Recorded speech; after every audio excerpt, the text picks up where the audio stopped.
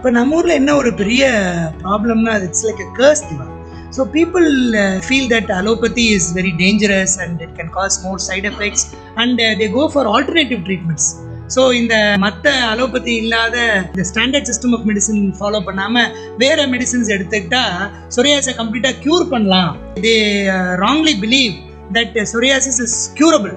உள்ள போனால் they give steroids and methotrexate and all these drugs, other harmful herbs which nobody knows what it contains. Psoriasis cure பண்ணிட முடியும் அப்படின்னு நம்பி போறதுனால they fall prey to these, they become victims of this cheating. சொன்ன மாதிரி அதெல்லாம் ரொம்ப தப்பு. I mean, I do believe that alternative medicine has a role to play. அதாவது some drugs are helpful. நானே fish oils, vitamin D எல்லாம் சொல்கிறேன். அதே மாதிரி இந்த eczemaக்கும் green tea, Chinese tea is supposed to be good ன்னு சொல்லுவாங்க. So there is some evidence that it works.